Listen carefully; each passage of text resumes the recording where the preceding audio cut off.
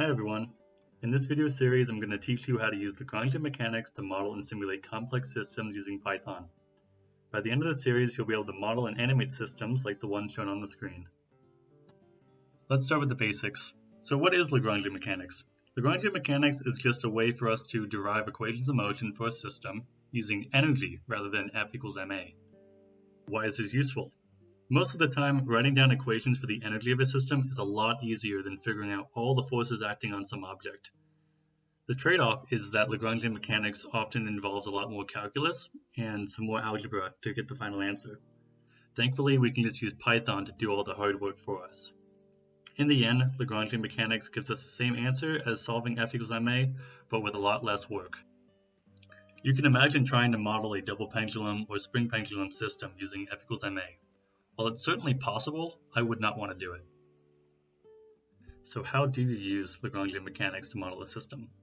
First, you write down the kinetic and the potential energy of the system. Then, you plug those energies into the Euler-Lagrange equation and then use a computer to solve. Finally, you write down your system of ordinary differential equations. Let's dive into an example. Don't worry if you don't understand all the math. What really matters is just the overall process. In the next video, I'll go through all the steps in detail.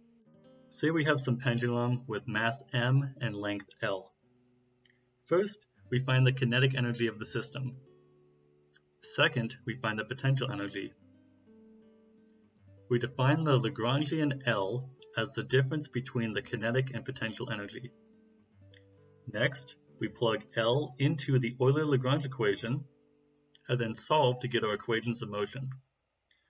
Finally, we write the equations of motion as a system of ODEs and give that to Python to simulate our system.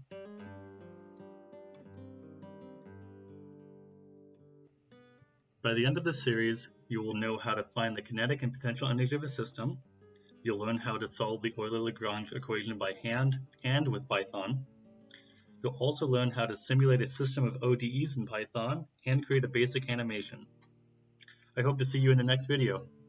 If you found this helpful, please leave a comment below, like, and subscribe. Thank you.